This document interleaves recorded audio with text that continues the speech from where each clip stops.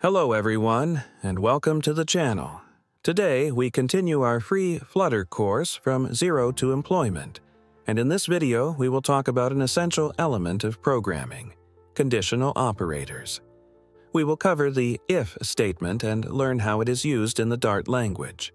What is an if statement? Let's start with the basics. The if statement allows you to execute a specific block of code only if a given condition is true. It's one of the most common and important tools in programming. The if statement takes a condition in parentheses that should return true or false. This can be a bool variable, an expression with a logical operator, a comparison operator, and so on. If the value in the parentheses is true, the code inside the curly braces will be executed.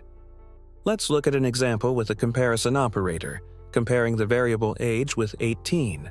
We'll write the code so that if age is greater than or equal to 18, it prints a message to the console. Let's run the code to check.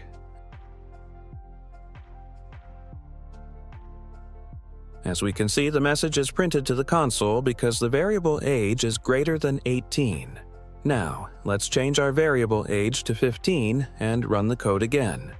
This time, the message is not printed to the console because 15 is less than 18. Now, let's look at the else keyword, which is used together with if. Here is how the syntax looks. The block of code inside else will only execute if the condition inside if is false. It is logical that in this construct, only one block of code will be executed, either in if or in else.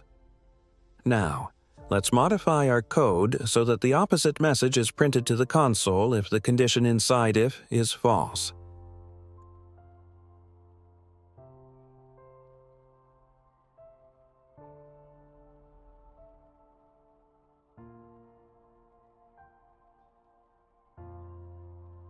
Running the code again. We see that this time the message from the else block is printed to the console. Now, let's consider another variant of this construct with the else if keyword. It works as follows. First, the condition in if is checked. If it is true, it executes, and the program skips the rest of the code inside else if and else. If it is false, the program starts checking the next else if. Similarly, if the condition inside else if is true, it executes, and the rest of the code inside this construct is skipped. There can be several else ifs in one construct, but only one else. If it turns out that all ifs and else ifs have conditions that are false, the code inside else will execute if it exists.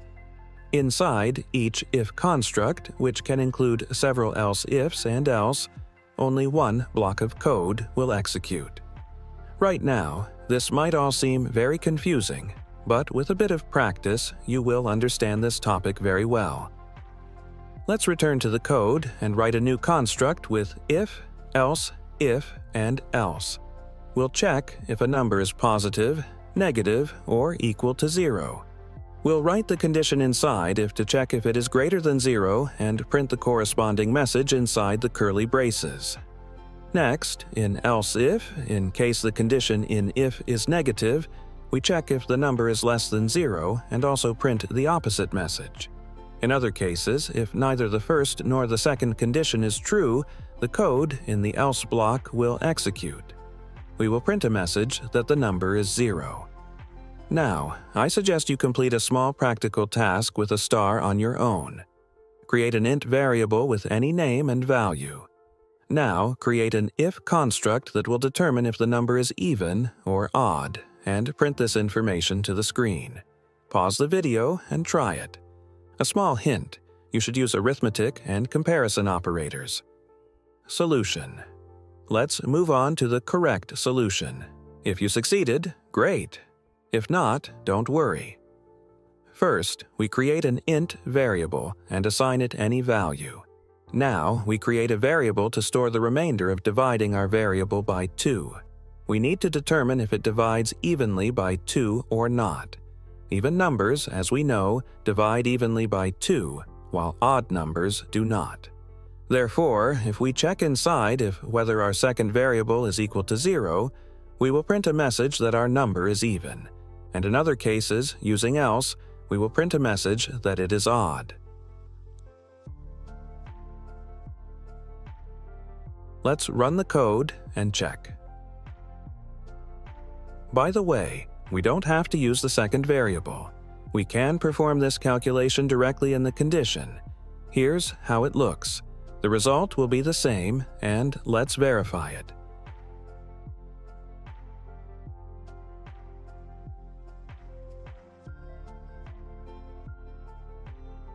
Today, we covered conditional constructs with if.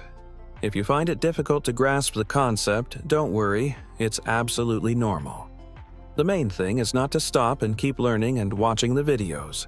Feel free to ask your questions in the comments and I will gladly answer them. Thank you for watching. Don't forget to like and subscribe. See you in the next videos.